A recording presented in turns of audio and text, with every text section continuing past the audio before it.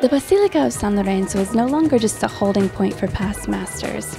A hidden corner of the church is currently hosting an exciting group of contemporary artists. For a few weeks this spring, San Lorenzo is no longer a static time capsule of Medici history and Michelangelo artwork.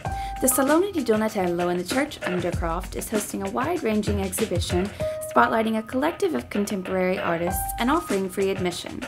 Rather than being selected based on specific themes or media, the artists were chosen simply based on their work's merit by curator, Florence-based Vito Abba. The exhibition is celebrating the OpenArtCode collective's 10-year anniversary. Many of the OpenArtCode artists exhibited together for the first time at the Grand Palais in Paris, and since then some collective shows have traveled to the likes of London, Shanghai, Monte Carlo, Cannes, and Venice, among others.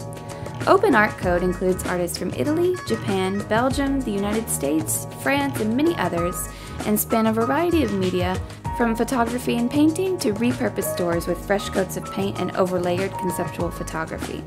We spoke with Vito Abba to get a clearer idea of the group's mission and what to expect from the exhibition, which is open until May 8th.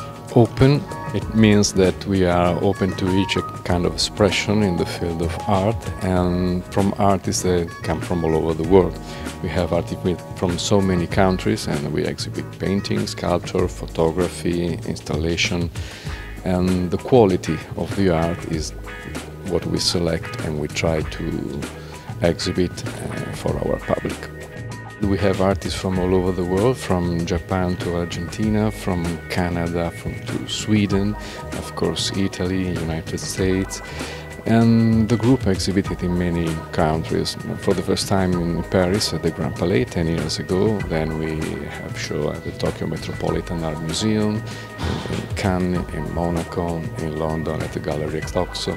We try to collect artists from all over the world and be part of a group that shows many countries and in beautiful locations such as the Basilica of San Lorenzo, where we are now. I travel all around the world and I visit fairs, exhibitions, and when I see an artwork that is interesting for me, I try to meet the artist and then I invite him or her to join the group. And many artists are with us from the beginning, for the first show of the Grand Palais in Paris, and still go around with us in many different countries. They are, of course, happy to be in this fantastic location with Brunelleschi, Ammannati, Vasari and Donatello.